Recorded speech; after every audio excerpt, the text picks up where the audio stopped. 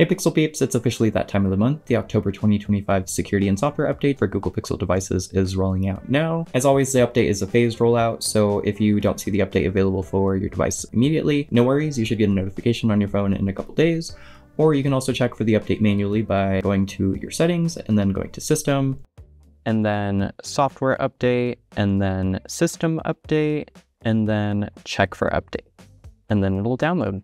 I've already received and installed the update on my Google Pixel 10 Pro. It's safe to install, everything seems to be working correctly, so feel free to get that downloaded as soon as you can, but also no rush, it's not a huge update, so it's not the end of the world if you don't get it installed right away. This month's update isn't super huge, it's more of an under the hood update, but there are a couple fixes, so here's a quick breakdown of everything that's getting fixed. For Pixel 7, 7 Pro, and 7a owners, Google is pushing out a fix for screen flickering and also sudden shutdown issues. For those of us with Pixel 10 devices, Google is also pushing out a fix for an issue that was causing the screen to freeze or to be fuzzy under certain conditions. I know I experienced that a couple weeks ago and made it real about it, and have experienced that maybe like once or twice since, so hopefully that'll fix that issue. For Pixel tablet users, you're getting a patch that addresses general system instability. Otherwise, for Pixel 7 and newer devices, Google is pushing out a fix for an issue where a semi-transparent background would persist after the camera was launched under certain conditions. Google's also pushing out a fix for an issue where the flashlight status wasn't showing up in the at a glance widget.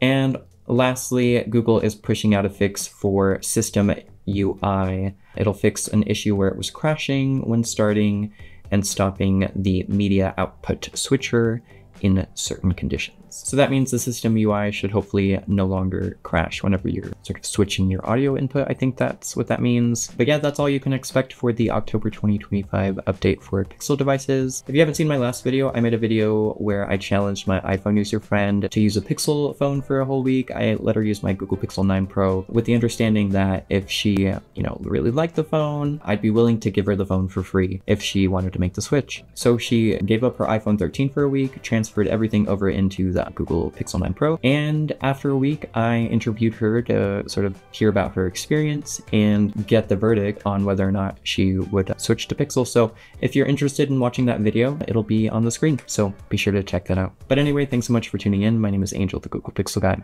Alright, you take care. Bye-bye.